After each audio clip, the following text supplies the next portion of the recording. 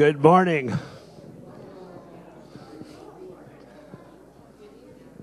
You guys noticed? Welcome to Calvary Baptist Church. Tonight we're going to have speaker Michael Colcano from Arizona Origin Science Association. So if you would join me in prayer as we begin. Father in heaven, thank you for this day, for this life you've given us. Thank you for the truth of your word. I pray for your blessings this very night to be bestowed upon all those who are gathered here this day. To your glory, for your honor, in Christ's name we pray. Amen.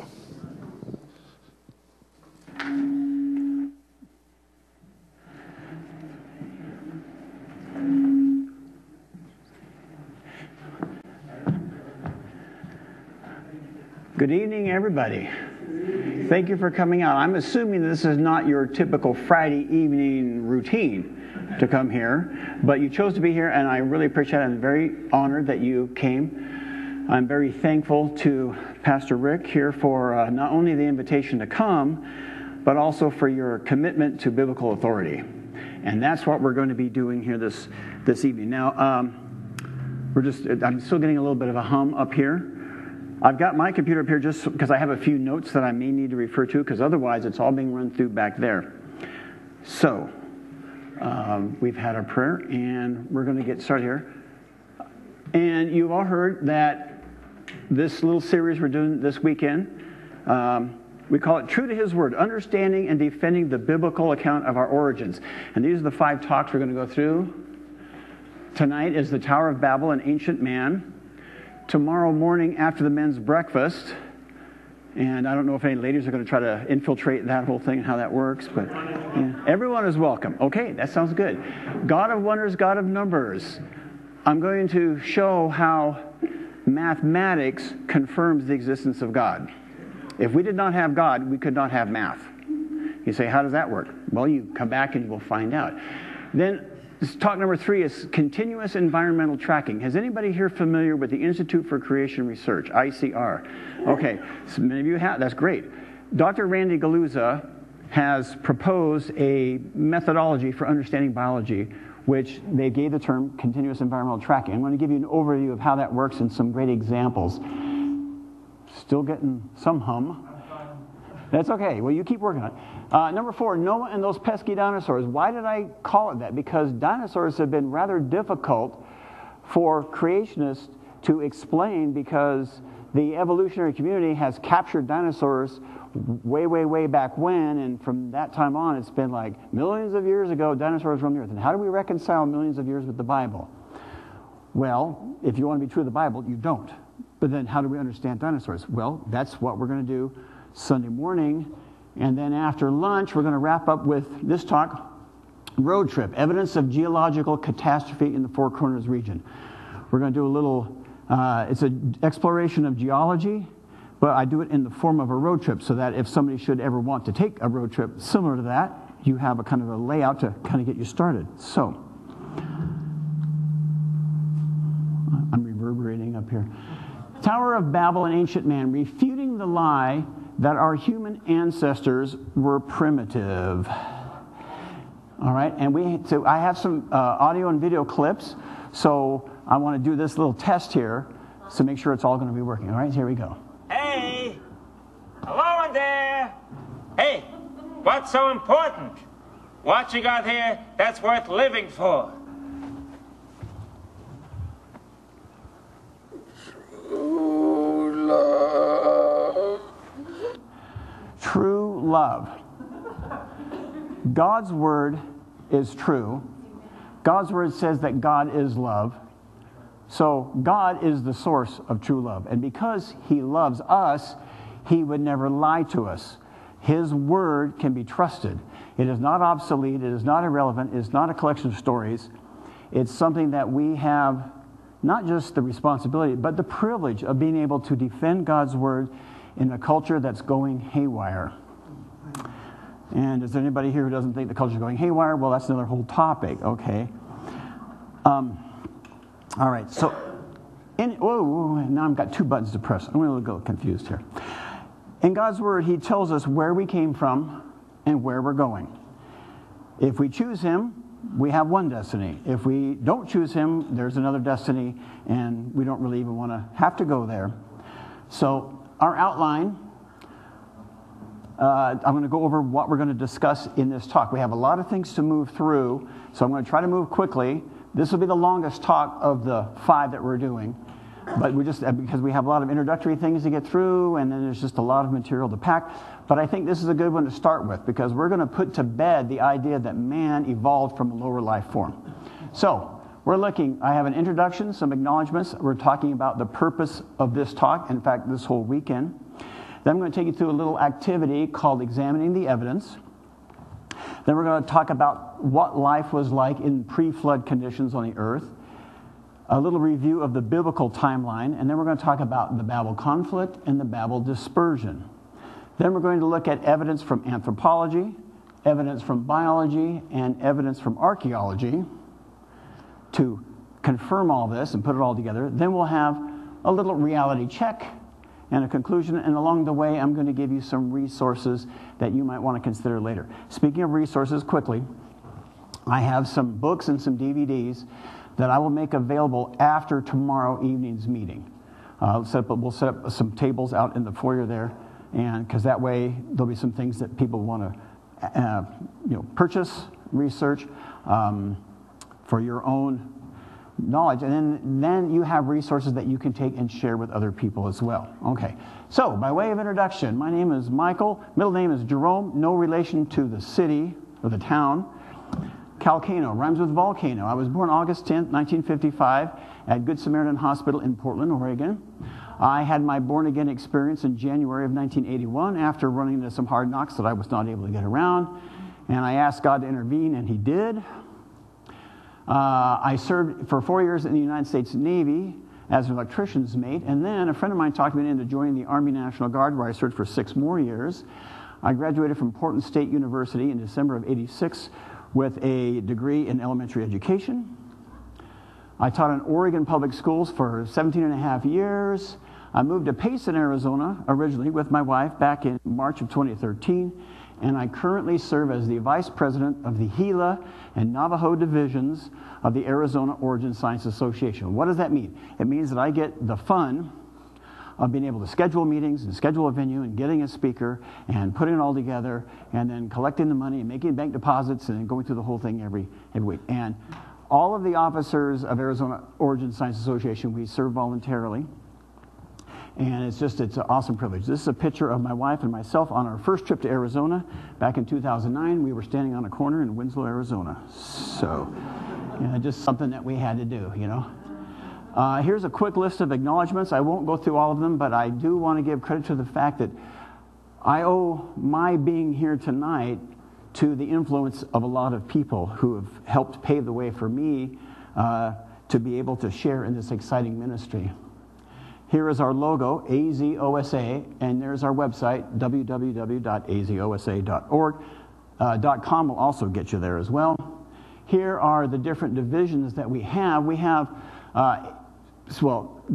7, but just recently, like about 2 months ago, we added another 8th Santa Cruz division. So we have meetings in Lake Havasu City, Prescott, Payson Shoalo, Glendale, and Mesa, Tucson, Sonoyta, and Sierra Vista. And we've had guest speakers come from out of state saying, you're this extensive all over your state. Most states have like 1 or maybe 2 in the major cities. But we try to get this word out to people who can't just always travel to Phoenix every month and to hear speakers give presentations like this. All right, there's a logo again. There's the website. And I want to make a very special acknowledgement too. The catalyst for tonight's meeting and also for my venture into this type of ministry comes from this man and his wife. This is Dr. Donald Chittick. He was a chemistry professor in the Northwest. Is anybody here familiar with Dr. Donald Chittick or his legacy?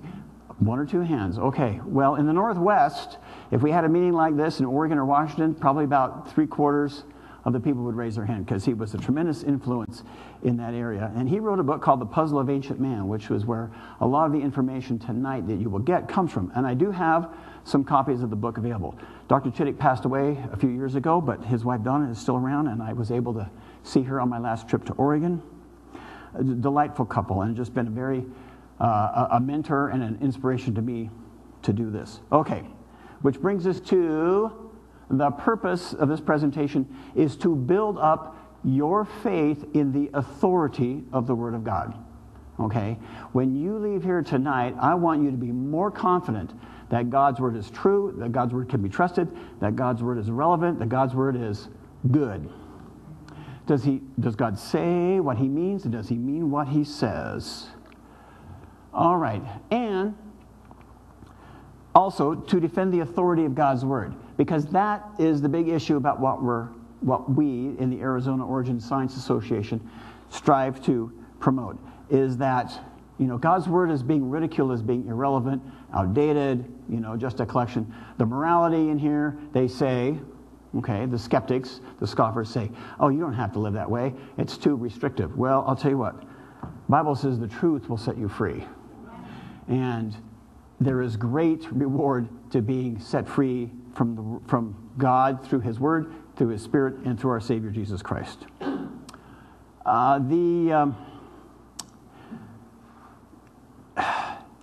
The most significant thing that happened in world history was the crucifixion. Okay, there's no question about that. That was the most important historical event on the planet Earth, but not just for the planet Earth, really for the entire created cosmos. And what did Jesus say in John 12:32? And when I am lifted up from the earth, I will draw everyone to myself. You have to fight against that if you don't want to be drawn to God. You have to put up resistance. And a lot of people have excuses for why they put up resistance. Well, we're here to demolish those ideas so that you can, when you're witnessing to somebody, you can confidently and calmly, but politely and respectfully say, there's another way to look at this, okay? So we do this by making the Bible the foundation for our thinking in every area. We start with God's Word. And whatever it says, we accept as foundational truth to everything else. And then if we hear something or see something or read something in a magazine or a museum or a national park or something like that, we can say, I'm going to hold off on that. I'm going to go to God's Word first. And this is where I'm going to put my confidence, not infallible, sinful human man. There is no contradiction between true science and the Bible, and that would be in any and every area of science. Anthropology, archaeology, astronomy, biology, chemistry, geology, physics, zoology, alphabetical order. All right, so if the biblical account in Genesis is true, which we assume it is, and man did not evolve from a lower primate, as he is alleged to have done, what kind of evidence should we expect to find?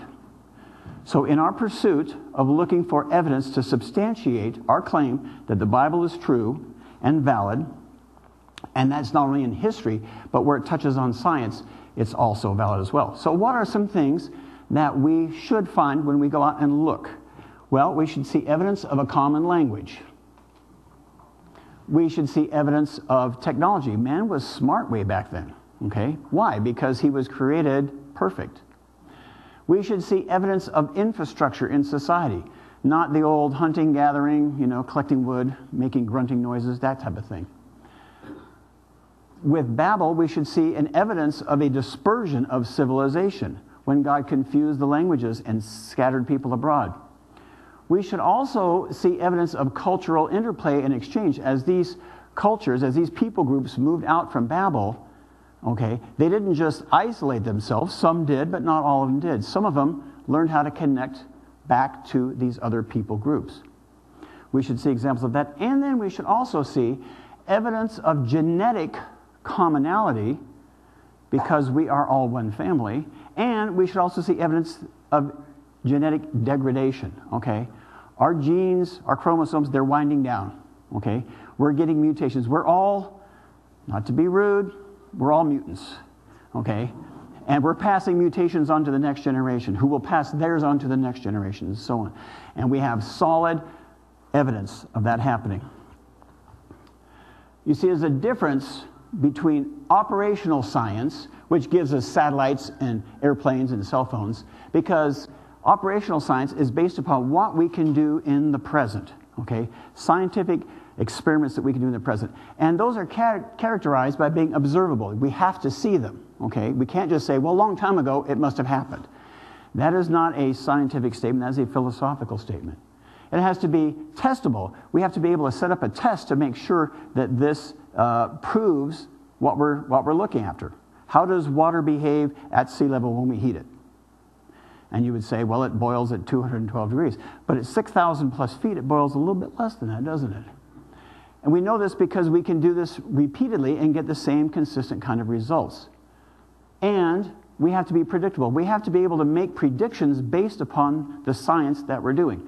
This all happens in the present. That is different from historical or forensic science, where we look at something in the present and we try to come up with an explanation as to how it got there in the past. Okay? There's no way we could look at a fossil and say, well, how can I set up a test? How can I observe this fossil being formed? Because we don't have time machines. How can I make a statement about this? Because you're looking at an artifact in the present that was obviously formed in the past, but then you're coming up with a story. Well, if somebody's going to believe a story, would you rather believe a story from a fallible, sinful human, or would you rather believe what God tells us in His Word? Because this isn't stories. This is a historical document confirmed by eyewitnesses. All right, so we need to go through a little little activity called examining the evidence. How does a scientist, or anybody for that matter, examine evidence? Everybody has a starting point for your thinking. Okay? We can say that, oh, we're totally objective. Well, that's really kind of impossible to be totally objective, because we all have life experiences that we bring into any new experience that we come upon. And we have several names we could call it. We could call it bias. We could call it faith. We could call it a paradigm. We could call it a presupposition, or an axiom, or a worldview. I will go with bias because that is how I learned it from Dr. Donald Chittick. So, that being said, what are our bias options? There are only, believe it or not, two. Either the Bible is true, or the Bible is not true. That's it. It's going to be one or the other. Either the Bible is true or the Bible is not true. Now, a person who holds the belief or the bias that the Bible is true can look at a particular body of evidence, and we all have the same evidence. Okay, we don't have creationist evidence over here and evolutionist evidence over here. The evidence is the evidence. The question is, how is it interpreted, especially in a historical context? So the person who believes that the Bible is true can look at evidence, and this could be a fossil, okay? It could be something you look at a microscope or something you look at a telescope, okay? Any kind of evidence. The person who believes that the Bible is true can look at that evidence and say, what I see here is evidence of a creative intelligence and a worldwide flood. At the same time, the person who believes that the Bible is not true can look at that very same evidence and say, no, what I see here are random processes operating over long periods of time. Two different people, two different starting points. The same evidence that will lead you to two different conclusions. And everyone, including scientists, have a bias for their thinking, as much as they would like to project that they don't. So the question we have to ask is, does the evidence agree with reality? Are the conclusions we reach consistent with the entire body of evidence? Excuse me for that, all right? Because either everything was created or everything created itself. And there cannot be two realities. One of these options is true, the other is fantasy. And truth is that which conforms to reality. And we all want to live in the real world. Jesus tells us in John 17:17, sanctify them in the truth. Thy word is truth. Speaking to the Father in prayer. And since Jesus said this, we will put it in red as well. Now, how many of you, going back about 35 years or so, remember this? Okay, the bracelets, all stuff. And we all know this means, what would Jesus do? I want to turn that around in 2022, and I want to put it to you this way. WDJB. What did Jesus believe? What did Jesus believe about creation? Because if I'm going to think like somebody, I want to think like Jesus. Okay?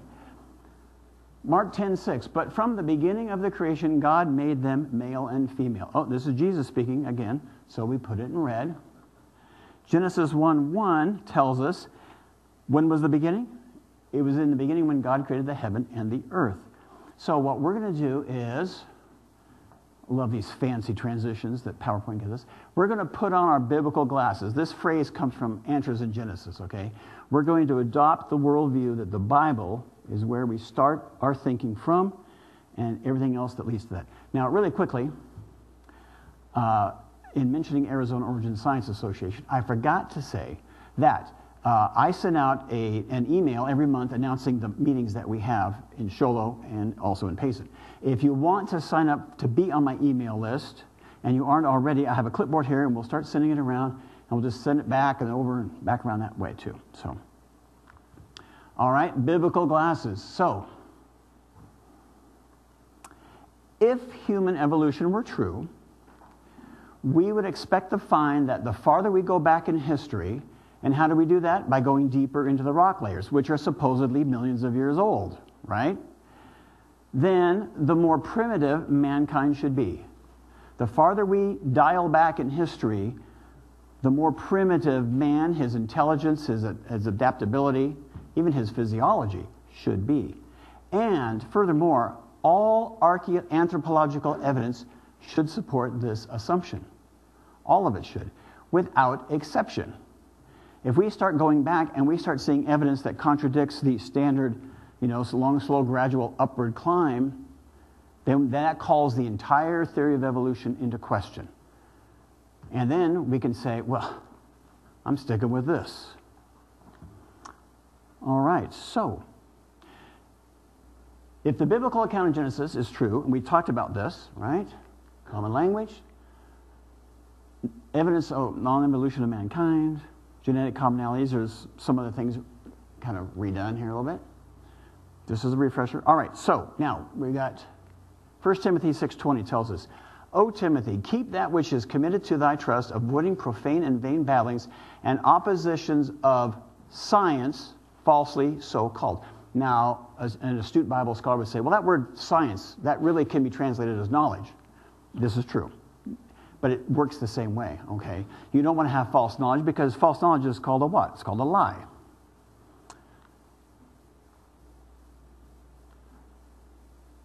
As I'm looking at this, I'm looking at that.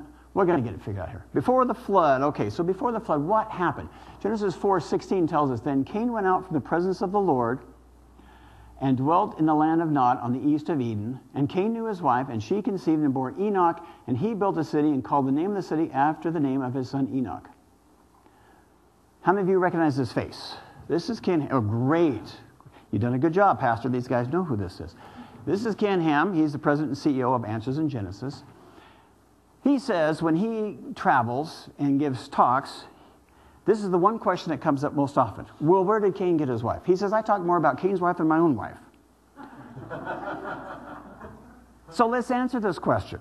Because if this is a question that bothers a lot of people, then we need to be able to answer this question. So let's stop and ask ourselves some simple questions. Were there any genetic defects in Adam? No, because Adam was created perfect. In fact, God said it was very good. So how many genetic defects would there have been in Adam's offspring? Well, few, if any. Okay? Genesis 5:4 then goes on to tell us, the days of Adam after he became the father of Seth were 800 years, and he had other sons and daughters. Other sons and daughters. Oh. So originally, men would have had to marry sisters. You say, sisters? Well, in the first place, there were no other options. In the second place, who would you report it to? And in the third place, laws against close intermarriage didn't come about until 2,500 years later. In fact, if you remember, when the land of Canaan was being divided, there were these 5 daughters of this one guy who had no brothers, and they inherited. And when they told Moses, hey, if we marry somebody, then during the year of Jubilee, it will pass on. And so Moses commanded them to marry within their family. They married their uncle's sons, their cousins. And it wasn't a problem even then.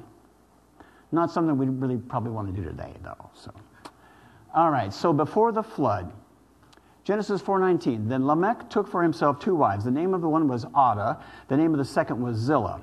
And Adah bore Jabal. He was the father of those who dwell in tents and have livestock. His brother's name was Jubal. He was the father of all those who play the harp and flute. And when it says the father of, okay, that doesn't mean that he was the biological progenitor. It means he was the instructor. He was the one who pioneered the field, if you would say. And as for Zillah, she also bore Tubal-Cain. He was the father of all those who play the harp and the flute. And as for Zillah, she also bore Tubal-Cain, instructor of every craftsman in bronze and iron. So what are we seeing here? We're seeing animal husbandry, we're seeing music, and we're seeing metallurgy. What would evolution have us to believe? Well, they would have us believe that there was hunting and gathering and grunting and the discovery of tools and fire. Well, the Bible right there contradicts what is going on. So, can we find evidence of these kind of things? Hold on. Genesis 6:5. Then the Lord saw that the wickedness of man was great in the earth, and that every intent of the thought of his heart was only evil continually. And I have a hunch that when many of us read that verse, we look at the world we live in today and we think, well, we're there again. So what did God do? Well, we know that he sent a flood to destroy the earth. And we're going to look for evidence of that, especially on Sunday afternoon's presentation. After the flood, Genesis 9:1, and God blessed Noah and his sons and said to them, be fruitful and multiply and replenish the earth. Genesis 10:1, now these are the generations of the sons of Noah, Shem, Ham, and Japheth, and unto them were sons born after the flood. And the sons of Ham were Cush, Mizraim, Put, and Canaan. Cush begat Nimrod. He began to be a mighty one on the earth. Verse 9 tells us he was a mighty hunter before the Lord, wherefore it is said, even as Nimrod, the mighty hunter before the Lord. So we need to take a look at that verse. He was a mighty hunter before the Lord, wherefore it is said, even as Nimrod, the mighty hunter before the Lord. I want you to look at this before the Lord, mentioned twice in the same verse. In his book, All in the Name of the Lord, Bill Stringfellow has done some research on this phrase, before the Lord, before the Lord. And it actually translates, if you look at the Hebrew, as in place of the Lord or in opposition to the Lord, okay? And it comes from a Hebrew root word that means face, okay? So think about that. We use a very similar terminology today. When they drop a puck on a hockey match on the center ice, that's called the what? The face-off. If two prize fighters are going to go compete with each other in the ring, we say they are going to face each other in the ring. And we also know about trash-talking people on the basketball court. They get in your face. So what is Nimrod here all about? He was a mighty hunter in God's face. It's kind of like, oh yeah? Well, hey, I'm a mighty hunter. So the name Nimrod, believe it or not, it means rebel in Hebrew. Verse 10 tells us the beginning of his kingdom was Babel and Erech and Akkad and Calneh in the land of Shinar. Keep that in mind. He was a rebel. And the whole earth was of one language and of one speech. And it came to pass as they journeyed from the east that they found a plain in the land of Shinar, and they dwelt there. And they said to one another, come, let us make brick and burn them thoroughly. And they had brick for stone, and slime had they for mortar. And they said, come, let us build us a city and a tower whose top may reach unto heaven, and let us make us a name, lest we be scattered abroad upon the face of the whole earth. So what are they doing? Whose top may reach unto heaven. Some people suggest, well, they built this so that they could escape the flood. But if you're going to build a building to escape a flood, would you put it in the plain of Shinar, or would you go to the next mountain and build it there? There's something more to this, okay? Whose top may reach to heaven.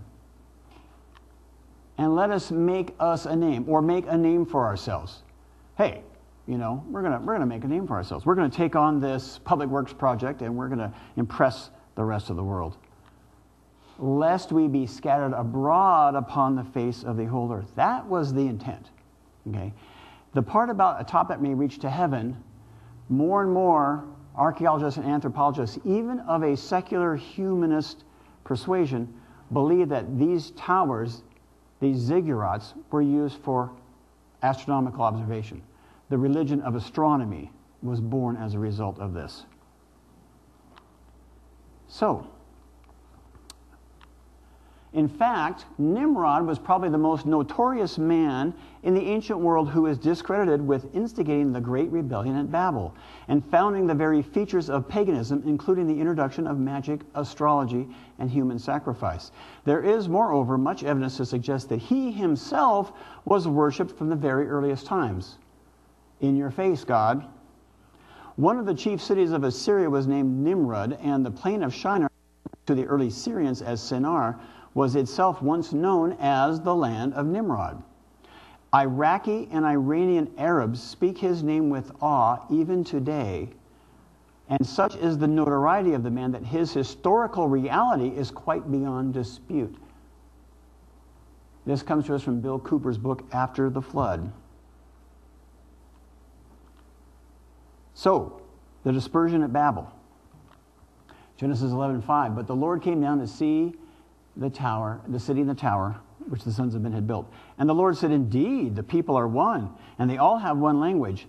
And this is what they begin to do. Now nothing that they propose to do will be withheld from them. Nothing that they propose to do will be withheld from them. What is the Bible telling us here?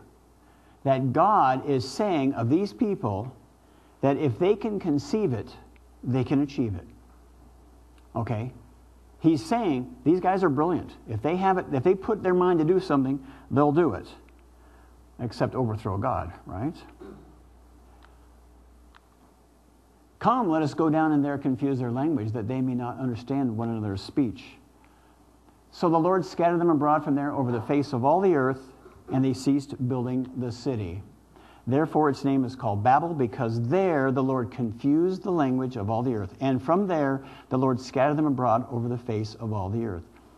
In his book, Map of the Ancient Sea Kings, Charles Hapgood says this: it is interesting that a tradition of a universal language seems to be common in ancient literature.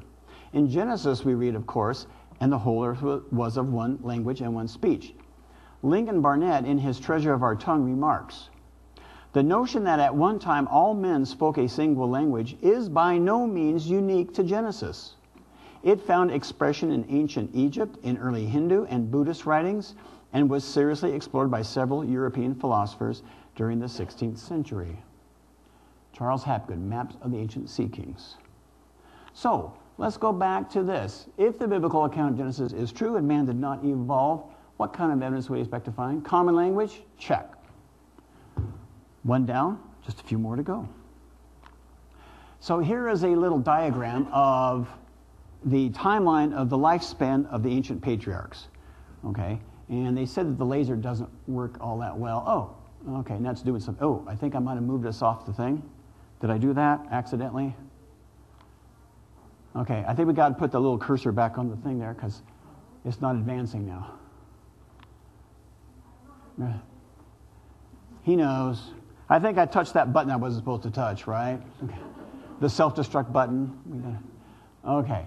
Anyway, if you look at this timeline, it's very easy to visualize it here. I want to focus in on the right-hand side here, from Noah on down. Okay? We have Shem, Arphaxad. Okay, Shem lived 600 years total. Arphaxad, his son, lived 438 years. And Shelah lived 433 years. Eber lived 464 years. Peleg lived 239 years. Okay. I'll stop at Peleg right now, but you see that there was people there. Everybody from this line, which intersects Abraham, was able to talk to Noah face to face. Everybody from this line on back was able to talk to Shem face to face. And that would have made Isaac about how old? Just before Jacob's birth. Okay? So there was a connection. These ancient people I mean, even if Shem lived on a hilltop all by himself out there, people could still say, see that mountain over there? That's where the old man Shem lived. He survived the flood. He knows what it was like. Now, we get to this phrase, the earth was divided. This is important. We're going to visit it now, and then it's going to come back around, and we're going to visit it again later. Genesis 10:21 tells us, unto Shem also, the father of all the children of Eber, which is where we get the word Hebrew from, the brother of Japheth, the elder, even to him were children born. In verse 25, it tells us, to Eber were born two sons. The name of the one was Peleg, for in his days the earth was divided, and his brother's name was Joktan. Then, in verse 32 of the same chapter, it tells us, these were the families of the sons of Noah, according to their generations, in their nations, and from these the nations were divided on the earth after the flood. Now, many people at first glance say, oh, this is talking about the same thing. But I want to challenge you to think about some things here. In verse 25, talking about Peleg, it says the earth was divided. In verse 32, it says the nations were divided. Two different phrases being used to describe what many people believe were two different events. So let's look here. In Genesis 10:25, the word earth, as it's used in 10:25, according to the Strong's Concordance, means land, earth, whole earth, land, country, district, region. Whereas the word nations, as used in Genesis 10:32, means nations, people, usually of non-Hebrew people, descendants of Abraham, etc. So we're talking about two different words that seem to be talking about two very different aspects. So, in 10:32, where it says the nations were divided, the word used is parad. And parad means to break off or to break in pieces or to separate by breaking. Okay? But in 10:25, where it says the earth was divided, it uses paleg.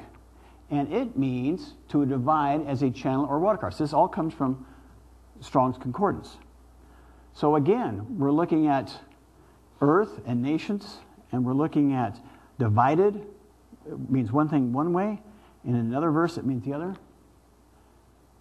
Peleg comes from the same root word as 06388.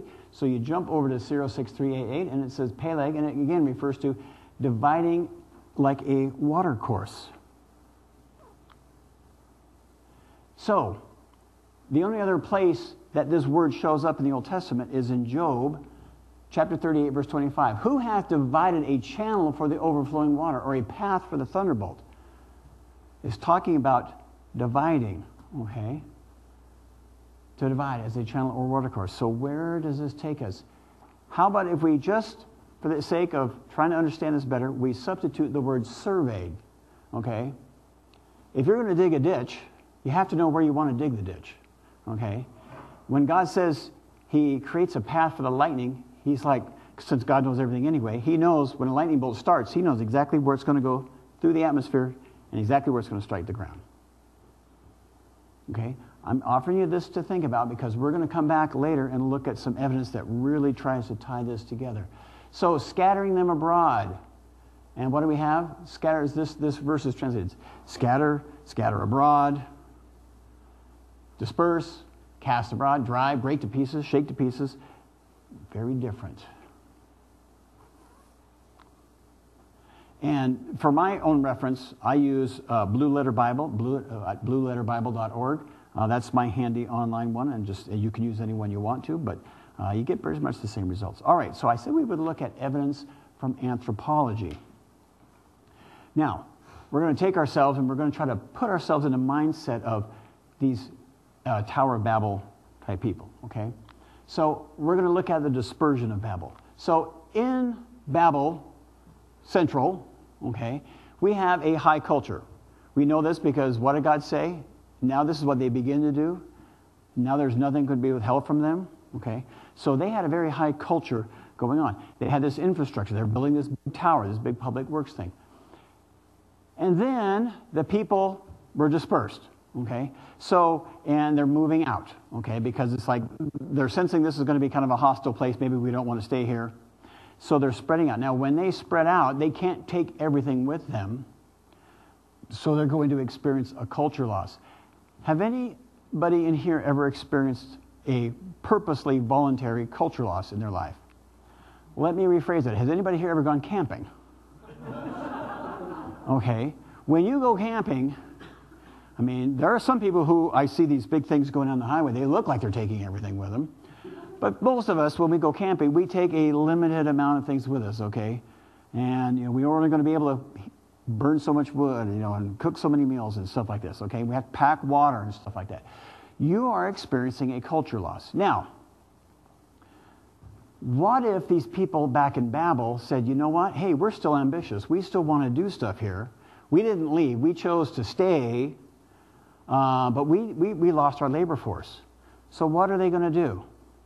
They're going to go out and they're going to try to subjugate and bring people back forcefully and force them to be part of their labor pool, right? Because they're aggressive, they're assertive, they're also bright. So they're going to go out. So to avoid being captured and enslaved, what would you have to do? You'd have to move yourself farther out into the frontier and experience an aboriginal or a primitive culture. Now let's stop for a minute and just put ourselves in the situation. Suppose you're camping, okay, out in the woods somewhere, and some guys show up in a pickup truck with guns, okay, and they basically say, hey folks, we're here to take your car, and we're going to take your clothes, we're going to take your money, we're going to take your phones, and they leave you with just a little bit of necessities, a whole lot less than you arrived with. Are you any less intelligent than you were the day you arrived? You might think so because you allowed yourself to get robbed, but you haven't suddenly become ignorant, you haven't suddenly become, you know, primitive. Now you've been stripped of all of your support system, you've been stripped of your infrastructure, and you may have to spend a night or two maybe sleeping in a cave, maybe even living in a cave temporarily until help arrives or whatever, okay? Now I know this is a little bit of a scenario, okay, but you understand what's going on in this context, okay? When they discover that there were people a long time ago who lived in caves, it doesn't necessarily mean that they were stupid, cave-dwelling people. In fact, in the town of Coober Pedy, Australia, anybody heard of Coober Pedy, Australia? A few people. Coober Pedy, Australia, their official slogan on their official website is "Get out back, get underground." Okay? There's a website that describes Coober Pedy, and in fact, if you wanted to visit Coober Pedy and you wanted to stay at the Comfort Inn, well, here's a picture of an underground house with all kinds of stuff in it, but you can stay at the Comfort Inn for only $171 Australian a night, and the entire hotel has been carved underground. Why? Well, because Coober Pedy is out in the outback, and it gets very hot above ground, but underground it's nice and cool. Okay. Are the people that live in Coober Pedy savages? No, it's a mining town, okay? But they have all the comforts of home living in these caves. So just because somebody lives in a cave doesn't make them a caveman. You've heard the expression, just sleeping in the garage doesn't make you a car, okay? Same idea here. So let's look at some of these examples that we have been trying to sell on the idea that, well, this is proof that man has evolved, okay? Let's just knock those out of the park right now. Java man, discovered in 1891, was found to be a human leg bone and a monkey skull cap. It was a hybrid. Somebody had put it together and tried to pass it off as an ancient ancestor of man. Homo erectus. The term was coined in 1894. Turns out later, upon closer examination, it was a completely modern human. Then we have Neanderthal man from 1856. It was examined later and discovered by somebody who knew their anatomy to be a very old skeleton suffering from arthritis and rickets. He wasn't on the way up, he was on the way down.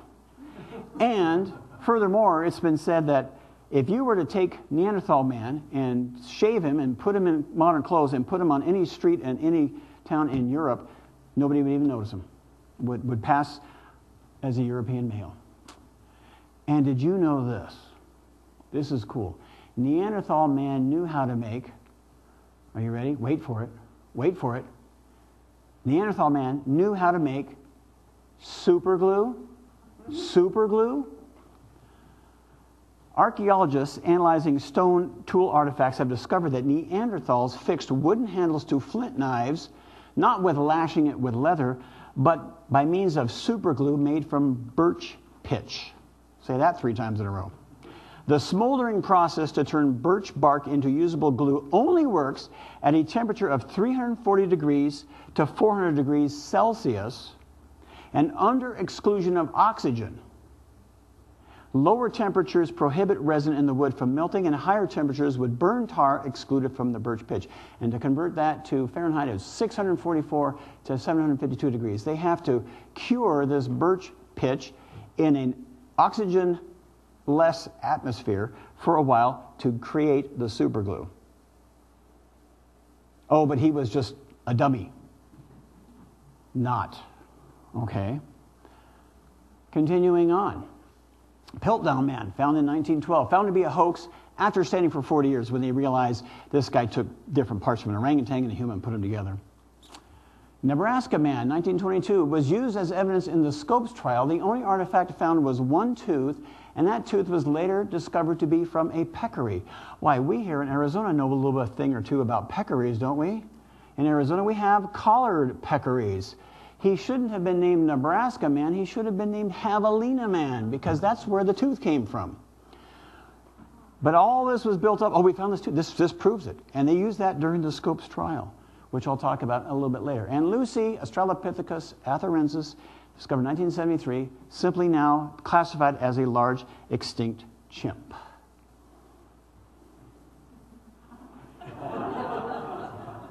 How about this one? I think Gary Larson from the far side has more insight than some of us have given him credit for. Primitive spelling bees. Cave, C-A-V-E, cave. The next guy says, oh, sure, I'll probably get Australopithecus. Yeah. All right, but what about getting back to our list? Cro-Magnon Man. Cro-Magnon Man, we know, drew cave paintings. Cro-Magnon Man is also depicted as clean-shaven, wearing shoes, pants, coats, and even hats. No shaggy-haired animal skin-covered savages here. Instead, we have sewn clothes tailored with collars and sleeves. In fact, real jewelry begins at this time. Numerous bone needles have been found with tiny eyes as well as obsidian razors. The guy was a clean-shaven guy, okay? Cro-Magnon Man also drew pictures of his Cro-Magnon woman. Would you like to see how Cro-Magnon Man depicted his woman? Please, somebody say that you would like to see how Cro-Magnon Man depicted his woman. All right, in your mind, you're looking at this canvas and you're thinking, okay. In 3, 2, 1. That is a picture of a Cro-Magnon Man's woman. One of the few upper Paleolithic drawings of a human being. Notice the relatively modern-looking tailored clothing with sewn arms and legs, also shoes and a hat. Cro-Magnon men are sometimes depicted as clean-shaven and even playing musical instruments. These are civilized people who became refugees in a new land with no infrastructure. Not who we were led to believe, but maybe back to Gary Larson. Early checkers. Oh, wait, I don't want to do that. And there's only 2 squares. Early plumbers. Oh, this not be cheap. How about before there was paper and scissors? Dang, tight again. Ready. 1, 2, 3. Available from Answers in Genesis. 3 Ways to Make an Ape Man by Dr. David Menton, who recently passed away as well. Dr. David Menton, all of his work, all of his anything that he's published or his videos are all top quality. You should definitely want to get a hold of him. He has one called The Seeing Eye and the Hearing Ear, which is great. He has one on Fearfully and Wonderfully Made. He was an anatomy professor at Washington School of Medicine in St. Louis. He also had a series that he did some time ago with 2 middle school age students called Body of Evidence, and he goes through these videos talking about different body systems. And when my wife and I, who is a nurse, okay, and I took a year of anatomy and physiology in college, we're watching this, we're going like, I didn't learn that when I was going to school. It's like, wow, this is great stuff, you know. And it's all done from a wonderfully biblical perspective. All right, I mentioned the Scopes trial a little bit ago. Well, didn't that solve the whole question? I mean, that's what the evolutionists want us to believe. Well, the Scopes trial, that settled that whole creation-evolution argument. No, it did not. The state of Tennessee passed the Butler Act in March 1925, which prohibited teaching that humans evolved from a lower primate. A guy by the name of... Hello? Did we get off the little thing up there again? It doesn't, it's not 1 to 4. We'll see. If I back it up, will that work? Nope, it's not going backwards or forwards. Call in tech support. How are we already? Let's try it again. And... Okay, there we go. All right, we're good. John T. Scopes was a coach who substituted for the high school biology teacher during the last few weeks of the school year. Scopes could not state specifically that he had actually taught evolution to his students, but he agreed to admit that he did so that the ACLU could bring a suit to challenge the Butler Act in the state of Tennessee. Essentially, every piece, not just Nebraska Man, but every piece of scientific evidence presented as proof of evolution has since been discredited even by the evolutionists. Scopes was found guilty and fined $100, of which was paid by the ACLU. He never served any time for the offense. The movie Inherit the Wind shows outraged townspeople and locking in jails. No, none of that ever happened. The ruling was later overturned even on a technicality, and the movie Inherit the Wind makes many distortions from the actual facts of the trial. So, evidence of non-evolution of mankind? Check, check. All right. One more little cute thing here about evolution. The real reason evolution started.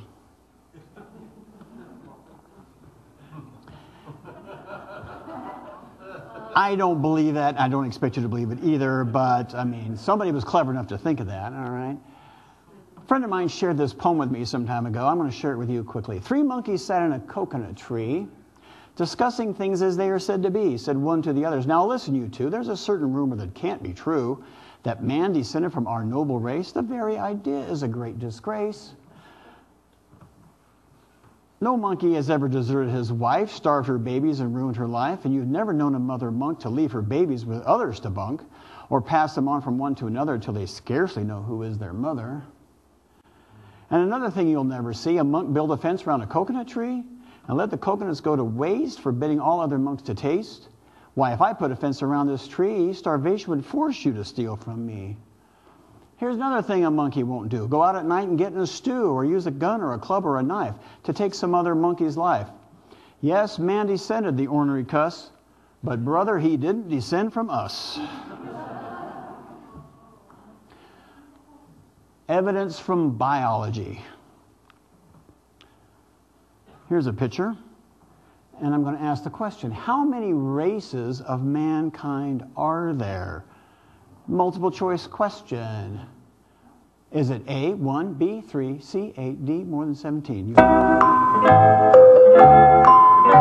that's kind of loud. Okay, we'll skip that. Right. How many of you think 1? How many of you think, Pastor, you're doing a good job. How many of you think 3? 3 sons of Noah? Okay. How many of you think maybe 8 from the 8 people on board the ark? How many of you think there maybe is more than 17? All right. Now, what did I say earlier about making the Bible a foundation for our thinking in every area? No problem. We're going to do that. Before we do, I just want to really kind of quickly make mention of the book, The Origin of Species by Means of Natural Selection. There's also a second or secondary title that goes to that from the original book, By Means of Natural Selection, or the Preservation of Favored Races in the Struggle for Life.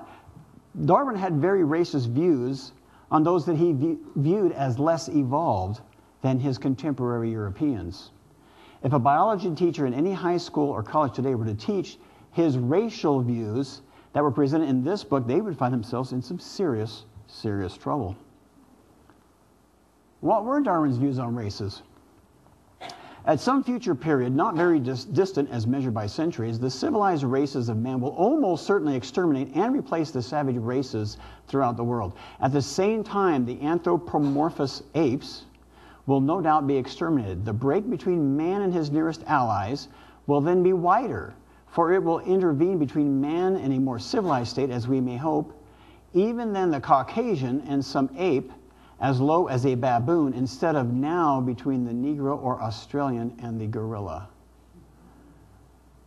Darwin is trying to equate these differences and these similarities, okay? He's saying here that the Negro is not much more than an Aborigine or a gorilla. But we, right, we're going to put on our biblical glasses. So we're going to go now to God's Word and see what it says. And in Acts 17:26, it tells us, "And he hath made of one blood all nations of mankind, all nations of men, for to dwell on all the face of the earth, and hath determined the times before appointed and the bounds of their habitations." He knew a long time ago that we'd all be here in Shiloh this evening. So we go back to the question, how many races of mankind are there? One, that's what most of you answered, so most of you are going to get a passing score tonight. That's very good. Okay. Why? Because you have studied up, obviously, because of this man here. And in fact, another interesting thing to note, more and more scientists are asserting that the term race is meaningless and should be discarded. In fact, I found a couple websites. The National Association for the Practice of Anthropology says on their website that the idea of race should be discarded. And The Idea of Race, a book by Robert Bernasconi, says the same thing. The Journal of American Academy of Dermatology, right? Skin color. Yes, let's abandon race. It does not accurately correlate with hair form. And how about this one? The National Center for Biotechnology Information. We should abandon race as a biological category in biomedical research. Okay? Even secular-minded people are saying this whole thing about race is irrelevant, because now with genetics and the study of genetics, we're looking at DNA. Mankind is more closely related. The majority of our genome that we share, like 98% of our genome, is identical. It's only little tiny differences that distinguish people groups from other people groups. And that's why we have this, the biblical view. We have Adam and Eve. They had sons and daughters. It bottlenecked at Noah and his sons. And then at the Tower of Babel, they dispersed. And so you have different people groups, okay, but not different races, because we all came from the same father. And Eve was called Eve because she was the what? Mother of all the living. All right? So really quickly, let's take you through a 90-second lesson in genetics. This is a very, very quick, watered-down version, okay? We know that we inherit genes from our parents. Not these kind. These kind, right? So let's just say, for illustration, okay, that there are two main genes for skin color, A and B. And then you have big A, which is dominant, and little a, which is recessive, and big B, which is dominant, and little b, which is recessive, okay? By mixing them up, you could effectively get at least, in a little Punnett square here, 16 different shades of skin color. Now, in reality, modern genetics has determined that there are at least 15 different genes that all interact to create your skin color, whether you're fair or less fair. So, if you have strong dominant genes, A and B's, you'd have darker skin. If you have recessive genes, you'd have fair skin, red hair, the whole thing, all right? An actual case study. Remy Horder and Kylie Hodgson were British subjects, okay? And they're both half Jamaican and half British. And mom one day was discovered to be pregnant with twins. And when the twins were born a minute apart, two sisters who strangers can't believe came from the same mom, right? So you know that they're British. And here they were as little girls.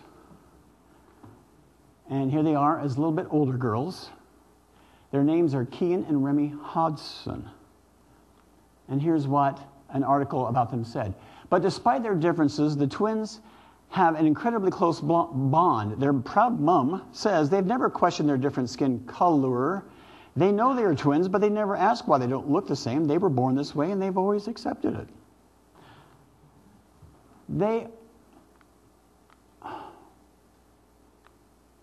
They are such perfect example of how it should be. They're not bothered about their skin color and how different they look to each other.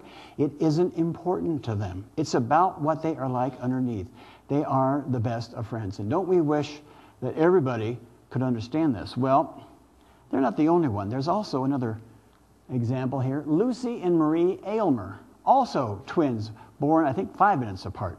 In fact, it's very interesting. They were interviewed for Inside Edition. I'm going to play that video clip for you. There's one thing, though, I want to kind of clarify first. The commentator is going to use the terms black and white, okay? Black and white, that's really kind of it's a misnomer, Okay? Black is like this, okay? White is like this. If I ever look white like this, you've already too late to call 911, all right? Okay, just to make sure you understand that. So we're going to just kind of go around past that, okay? But there they are, a little bit older. And then they grew up to be teenagers. And here's the Inside Edition. Play. These pretty teens are best friends, and they're also something else. Something that may surprise you. We're twins. Believe it or not, they're twins. Yep, we're twins. We're same twin mum, sisters. same dad. You heard right. They have the same mom and dad. What are the odds that one would be black and one white? A lot of people are just in shock. Lucy and Maria Aylmer live in Gloucester, England. Maria has a caramel complexion, brown eyes, and thick curly black hair. Lucy has pale white skin, ginger red hair, blue eyes, and freckles. Most people have the same reaction when they hear they are twins. They say, how did it happen? We don't believe you. So, how did it happen? Their mom, Donna, is half black and half white. The twins' dad, Vince, is white. The couple was thrilled when a sonogram revealed they were expecting twins. I just cried. It was shock. Mom did a double take when she delivered one black and one white baby. I'm so glad Mum dressed us in such cute little outfits. Mom dressed her adorable twin daughters in matching outfits, just like twins everywhere. But by age 10, Lucy says she didn't feel like a twin, so why dress like one? We don't look alike, so why should we have to wear the exact same thing? Maria says she once wished for Lucy's straight hair. I used to cry about it. I'm like, I hate my curly hair. And Lucy says she was sometimes taunted at school. They thought I was adopted and called me a ghost. Now 18, the twins not only look different, they have very different personalities. We're completely different. Maria loves getting dressed up in chic clothing. She is very outgoing. I love meeting people. Like, I'm not scared to approach people or anything, so. Whereas I'm terrified of like going up to random strangers. Lucy prefers casual clothes, but they've come to embrace their uniqueness as black and white twins. If I have kids one day, they might come out looking like Lucy.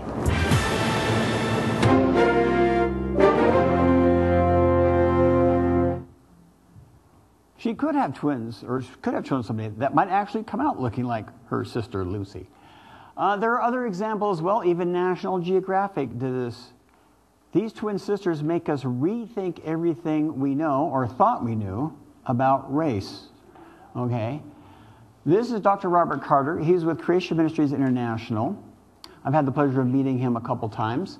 He had a video that he produced through Creation Ministry International called Mitochondrial Eve and the Three Daughters of Noah. He's a geneticist by training, and he has some really interesting... He says that the field of genetics is becoming the field of the data processor because the information is coming in so quickly, and there's so much information that we're learning about the human genome as well.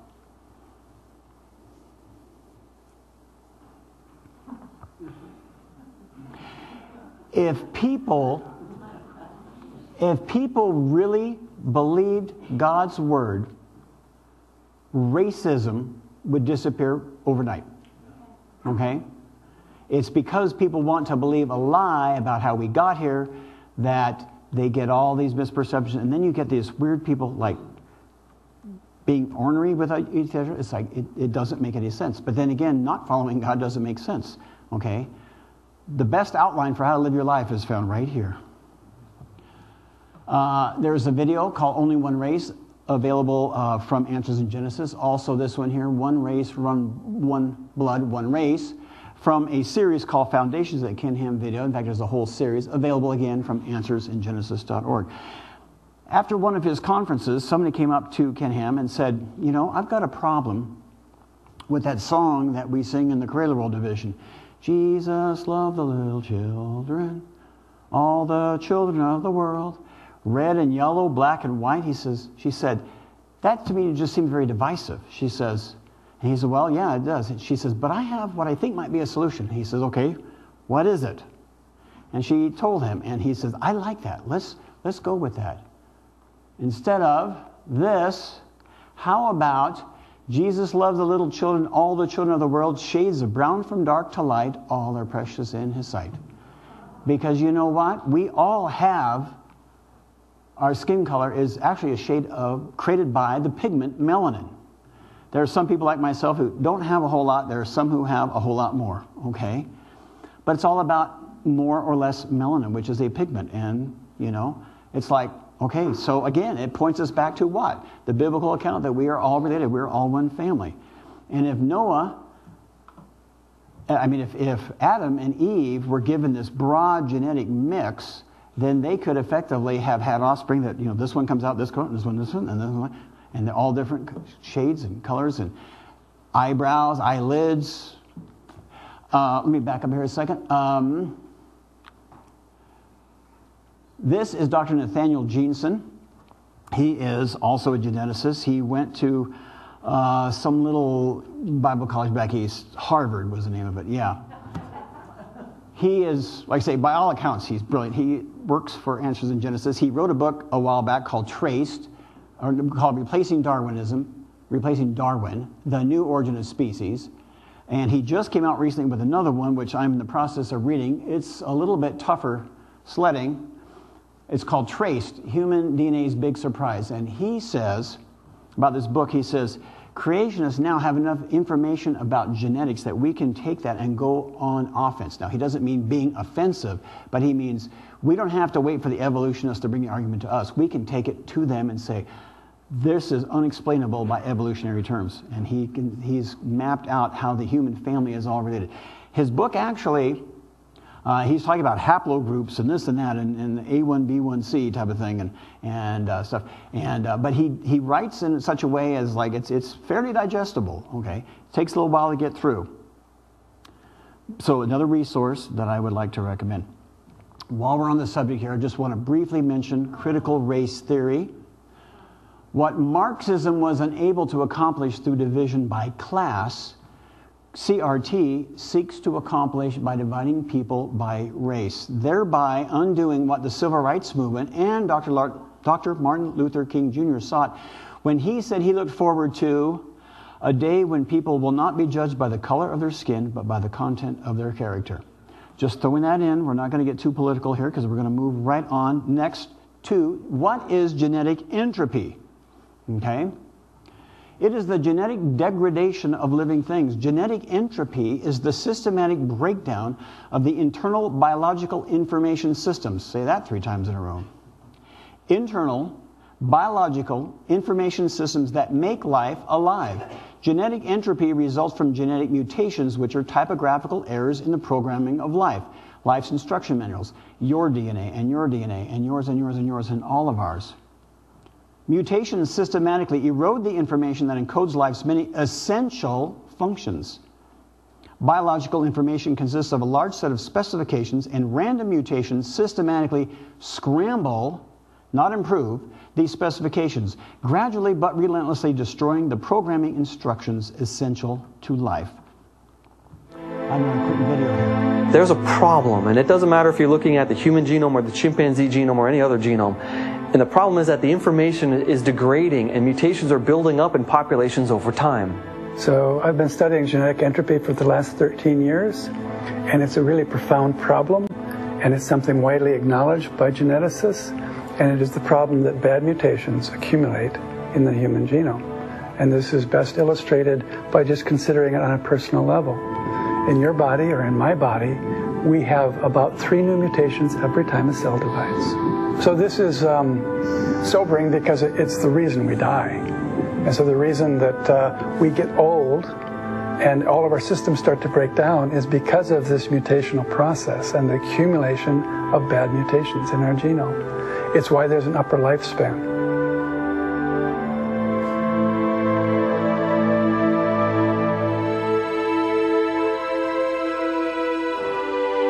Now, the problem is bigger still, because of course we already know that we're mortal, but we transmit a certain fraction of our mutations to our children, and they add more mutations to it, and then they pass it on to their children, and then they add more mutations still, and they add it to the next generation. So this is a problem not just for people, but for the whole human race.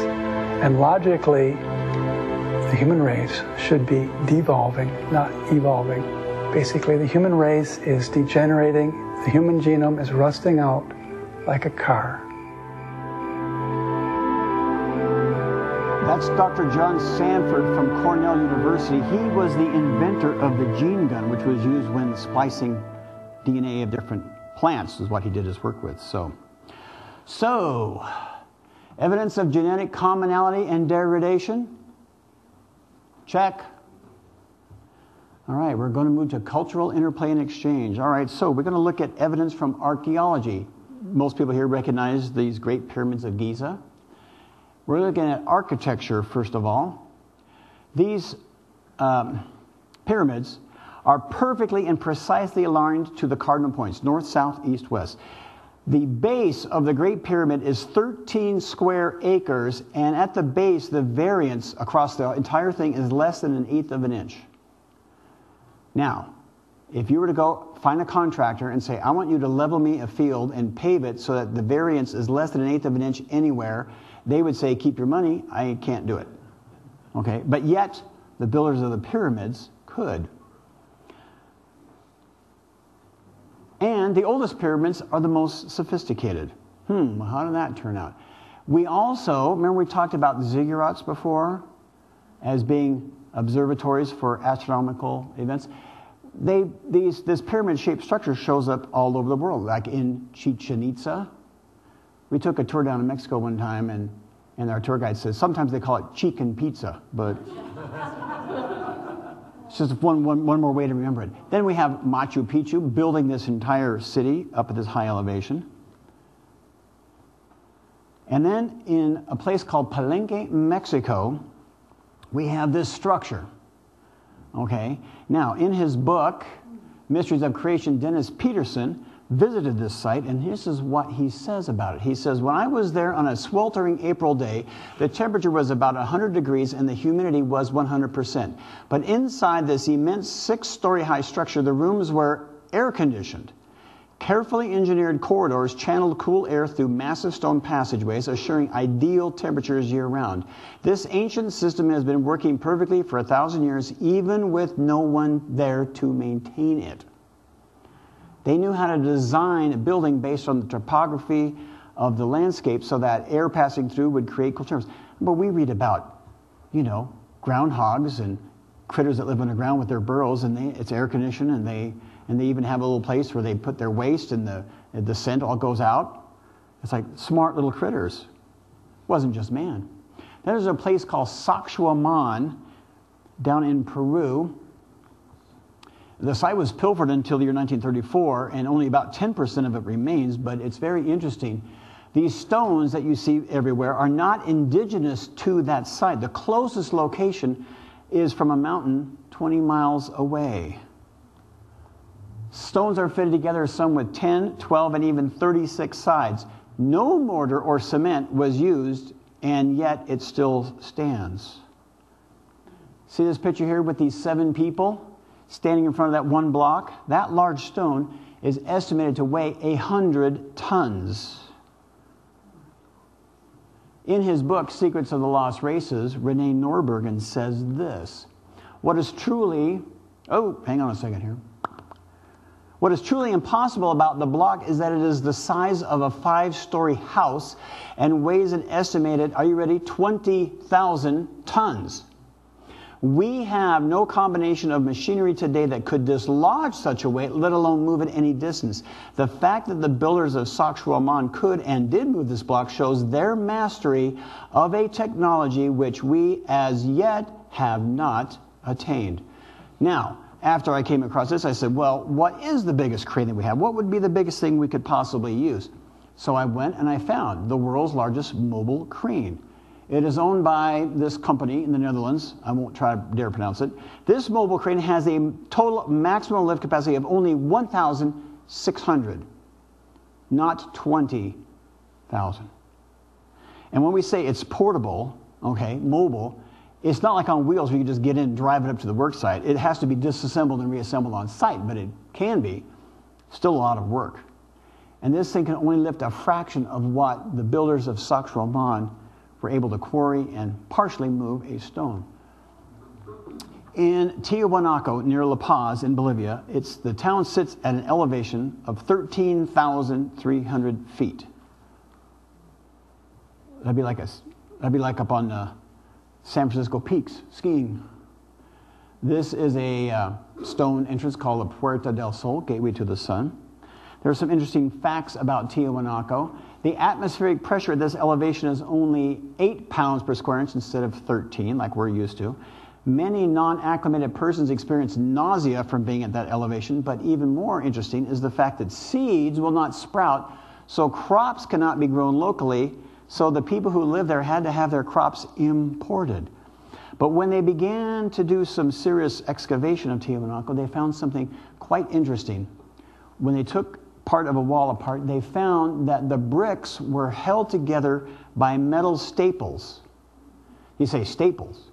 Staples, not in the staple gun type, but they would chisel out a channel between the two with wider ends, and then they needed a portable smelting device to heat metal to pour into this so it could harden and hold the bricks together.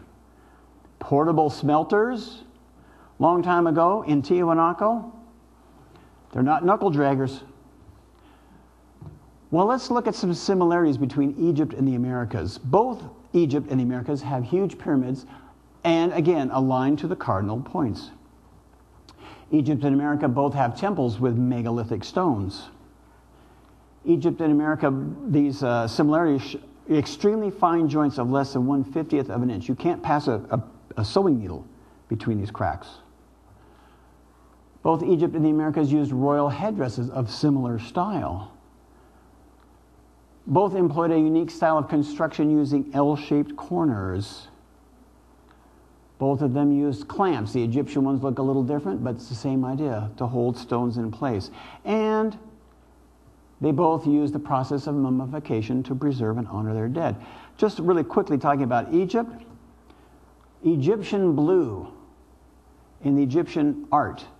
It was not that long ago that they discovered what made this paint. It was a pigment. It was calcium copper tetrasilicate, and the chemical formula is that. It had to be mixed together in very precise proportions, then heated to 1,650 degrees Fahrenheit for several hours to get the chemical to bond properly, and it does not fade even under extreme sunlight. So the ancient Egyptians knew how to make paint that could last for thousands of years. Talk about rhino shield, right? Okay. And that's what it looks like under a microscope. If you want another supplemental resource, this book, The Genius of Ancient Man, I believe I still have one copy of that, which I can make available tomorrow night. But I also do know that I do have several copies of this book, The Puzzle of Ancient Man, by Dr. Donald Chittick. Okay, so moving next. Do we see evidence of cultural interplay and exchange? Check. The strong parallels suggest that both cultures were influenced by a common technology thousands of years before Columbus. Could ancient man have achieved transoceanic travel? Going back to Peleg, who has surveyed. Okay. Could ancient man have been traveling the globe before Columbus, before Magellan, before the Vikings? This, if you're not aware, is called the Piri Reis map. It was drawn on gazelle skin in the year 1513 and discovered in Constantinople in the year 1924.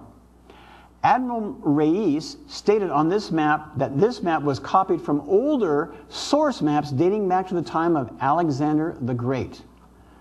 You say, okay, we got a map. It's kind of old. Well, here's where it gets really interesting, folks. The Piri Reis map shows the western coast of Africa, the eastern coast of South America, and the northern coast of Antarctica. The northern coastline of Antarctica is perfectly detailed. The most puzzling, however, is not so much how Piri Reis managed to draw such an accurate map of the Antarctic region 300 years before it was discovered or rediscovered, but that the map shows the coastline under the ice. So in other words, he was able to get this map was drawn before Antarctica had ice built up.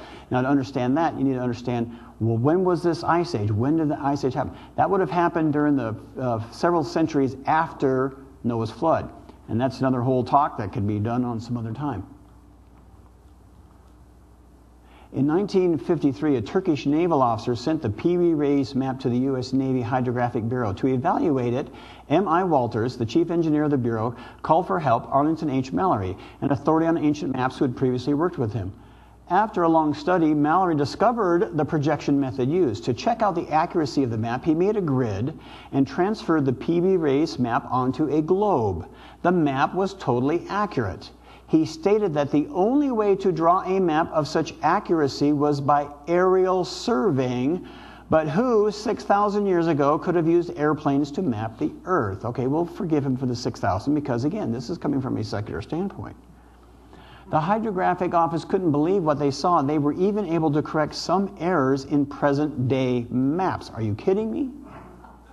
The precision on determining the longitudinal coordinates, on the other hand, shows that to draw the map, it was necessary to use the spheroid trigonometry, a process supposedly not known until the middle of the 18th century. Hapgood proved that the Pee Wee Race map is plotted out in plane geometry, containing latitudes and longitudes at right angles in a traditional grid, yet it is obviously copied from an earlier map that was projected using spherical trigonometry. Not only did the early map makers know that the Earth was round, but they also had knowledge of its true circumference to within 50 miles. Well, that does throw a kink in the evolutionist plans, doesn't it? This is the Orontius Phineas map from a little bit later. It's a wood carving showing Antarctica with a unfrozen, unglaciated coastline. The Earth was divided. Who has surveyed a channel? Okay. Now, I'm not a Hebrew scholar. Okay. I'm drawing my information from books that I read from other people who are scholars. But when you take the sum total of the evidence, we're looking at something here and say, how did these ancient people know so much about the Earth? To a radius of 50 miles? Circumference of 50 miles, excuse me. And that, again, there's another book again, Maps of the Ancient Sea Kings, available from Amazon. So, global travel and dispersion, check. One more to go, evidence of technology. For that, we're going to look at something called out-of-place artifacts, also known by the nickname of OOP-arts, out-of-place artifacts. Okay? This is what's called an Olmec head. Okay? It's found in South America, but who does it look like? Found in Central America and Eastern Mexico, carved from basalt, they're believed by the best dating method they can come up with to be about 4,000 years old. That would put it right about post-flood. This particular one in Santiago Tuxtla in Veracruz, Mexico, in his book, Fingerprints of the Gods, Graham Hancock writes this. Wait a minute, I hit the wrong button. Okay, here we go. Here then was the first mystery of the Olmecs, a monumental piece of sculpture more than 2,000 years old which portrayed a subject with unmistakable Negroid features. There were, of course, no African blacks, in the New World 2,000 years ago, nor did any arrive until the slave trade began well after the conquest. Well, that's traditional thinking. But there is, however, firm paleoanthropological evidence that one of the many different migrations into the Americas during the last ice age did consist of people of Negroid stock. So you have some people from Africa migrating to Central and South America that a long time ago. These are known as Las Bolas Grandes. I'll let you do your own Spanish translation of that. There are over 186 of them still found all over Costa Rica. They are spherical, and the variance of these is only about plus or minus 0.2% from being perfectly round.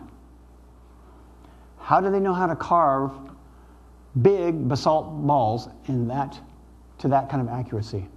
We have all heard about the Mayan calendar. Our Gregorian calendar calculates the exact length of a year at 365.2425 days. But the actual length is 365.2422. This ancient Mayan calendar has the length at 365.2420 and is therefore more accurate, but it was only not so long ago that they discovered the secret was that it was computed using base 20. We use base 10. using base 20 adds levels of complication to that I don't want to even try to go into.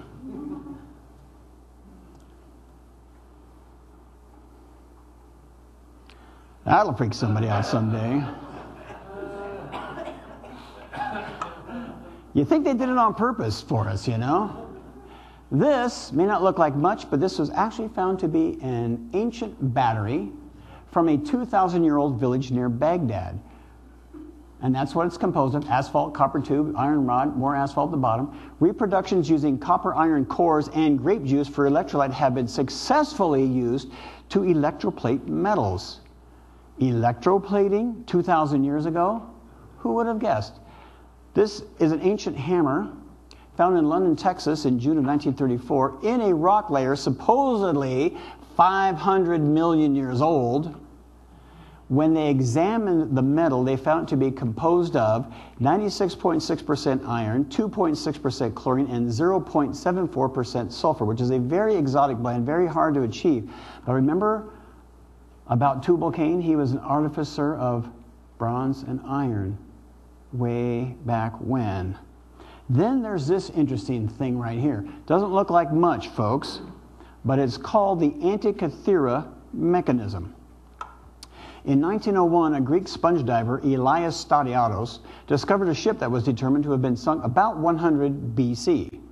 One recovered artifact was a wooden box with a mass of corroded bronze. When the device was x-rayed years later, it was shown to be an elaborate analog computer. Analog, like analog watch. And it talks about the sun gear having this many teeth. It measures with this other gear, measures with this other gear, blah, blah, blah, blah. And you come up with this approximation of the astronomical ratio. They built replicas of it. And not only could it compute the movements of the sun and moon, but many experts believe it was capable of tracking several major planets as well. Well, if you're going to be out navigating at sea, you've got to have a device to help you navigate, because at night you're going to be using stars. And we didn't have GPS back then. But, you know, if they could have achieved it, they could have probably put a satellite up. Who knows? I found some of these interesting things in a very unusual place. In a Time Life book, it's a coffee table book by Time Life. It's called Feats and Wisdom of the Ancients. I bought mine through abebooks.com at the time, which is like all the book houses in the world can put their inventory on this. So you can buy it from Great Britain, or you can buy it from Belize or some other place where they have English. And it's very interesting because they show all these anomalies. They don't come up with this. They don't suggest, well, maybe this means God, or maybe it means aliens. They just say, isn't this interesting? And they kind of leave you to draw your own conclusion. All right, evidence of technology. Bingo, we got them all checked off. So, reality check. If evolution were true, then the human race evolved up from an ape-like ancestor. We've kicked that one out. Mankind is progressively becoming more advanced. Well, how can that be if we lost the technology to do what some of these people have done? If evolution were true, then the biblical account of history is therefore wrong. And if the biblical account of history is wrong, then mankind therefore has no need of a savior, because, hey, we're doing pretty good on our own, aren't we? But also there should be no evidence to the contrary for this hypothesis. Well, that's an interesting concept, but based on the evidence presented tonight here, does it agree with reality? I submit to you a resounding no. It does not. The Bible still stands. The Bible still rings true. But one more from Gary Larson. Well, I suppose it'll be a few thousand years before we get an arts and leisure section. If the Bible is true, mankind was made perfect in God's image, and we are all related. If the Bible is true, then mankind inherited a sinful nature as a result of Adam's fall, which we all have. If the Bible is true, the ancient world was deluged by a global flood because of man's wickedness. If the Bible is true, then standard evolutionary theory is wrong, as mankind is becoming more corrupt, including our genetics. But the good news, people, is if the Bible is true, which we all believe it is, I hope we all believe it is, we have hope for the future. Jesus is coming soon to grant eternal life to all those who love him. if Adam is in your past, okay, then absolutes come from God and God sets the rules. But if an ape is in your past, well, then, you know, morality is relative and you can set the rules yourself. Which side are you going to be on? Not only that, folks, but this is about taking this message of hope that we have to other people who are skeptics, who've only been able to digest one side, okay? We have a way of bringing evidence to them to help them. And we can help them break through some of those misconceptions that they may have been taught by the museums and the natural history museums and the national parks and so on and so on. So what do we do? What does all this mean for us? 1 Peter 3:15 tells us, but in your hearts set apart Christ as Lord. That's the first thing we do. And then what is it? Then we are to always be prepared to give an answer. Always be prepared to give an answer. To whom? To everyone who asks you a reason for the hope that you have, yet with gentleness and meekness. You can't go into somebody and say, hey, your way of thinking about the world is all wrong, man. You're messed up. You need to think about it this way. You're going to lose them, okay? We do it gently, okay? We try to say, have you ever thought about the fact, and you share some interesting thing that you learned about God and his role as creator. We know this one, John 3:16, for God so loved the world that he gave his only begotten Son, that whosoever believes in him should not perish but have everlasting life. And in John 3:17 he says, for God sent not his Son to the world to condemn the world. We're not here to condemn anybody, but that the world through him might be saved. And we are ambassadors for Christ. We have the privilege of being able to help bring this message of salvation to other people. And we do it by making the Bible the foundation for our thinking in every area. And we start with that, and then we go forward. I told you I was talking about some resources. Is anybody familiar with this video, documentary, Is Genesis History? Raise your hand, please, if you have seen this. There's a few more here who haven't. We're going to have to work on something like that, Pastor. Maybe we can come up with something. All right. I talked about The Puzzle of Ancient Man. This book by Bruce Malone, who was my guest speaker at a ZOSA meeting here back in January. It's called Brilliant, Made in the Image of God. Same idea. He talks about some of these things that ancient man has been able to accomplish. 3 great resources to go to. Websites, Answers in Genesis, Institute for Creation Research, and Creation Ministries International. If you have any other questions, we're going to do some question and answer now for a little while. And we'll just do questions that way. People can talk to you and okay. All right, that sounds great. So, with that, I want to thank you all for coming, and we'll do the Q&A over there. All right, do we have, if I'll offer a closing prayer, if that sounds reasonable. Let's bow our heads, please. Father in heaven, thank you so incredibly much for revealing yourself to us through your Son, Jesus Christ, who, in addition to being our Savior, is our Creator, for raising up this generation of scientists who believe in you and who know how to do research and who know how to discover these truths about our true history and the evidence that supports your word as being true. And we thank you for your Holy Spirit that dwells within us and empowers us and enables us to confidently know that your word is true and to stand by your word and to enable us to be ambassadors to witness for you to a perishing world. We thank you so much for this time that we've been able to spend here this evening, and we look forward to more throughout this weekend. In Jesus' name we pray, amen. Thank you so much, folks. Now, somebody who's going to say a word up here, right?